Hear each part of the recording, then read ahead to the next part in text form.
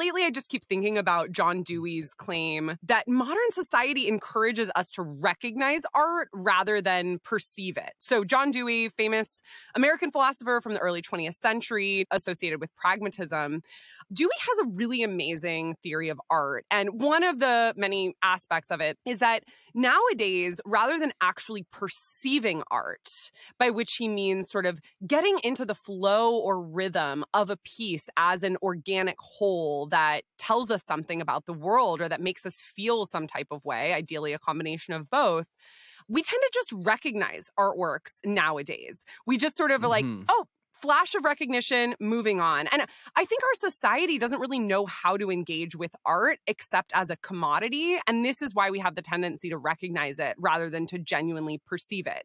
But I also want to say that I'm taken by a potentially incompatible idea, at least on the face of it, which is Adorno's idea that society today actually has the opposite problem. For Adorno, art is not autonomous enough because it's always commodified. And so we don't have the separate sphere of art that for him is required in order for art to critically reflect on the conditions of society. And Adorno has this great way of putting it where he calls the artwork heteronymous autonomous.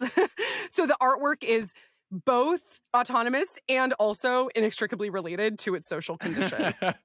I do get the sense that when you put Dewey and Adorno side to side and think about their differences, one thing that unites them is that both seem to be taken by some imagined before time, potentially when artworks weren't treated as an object to be consumed.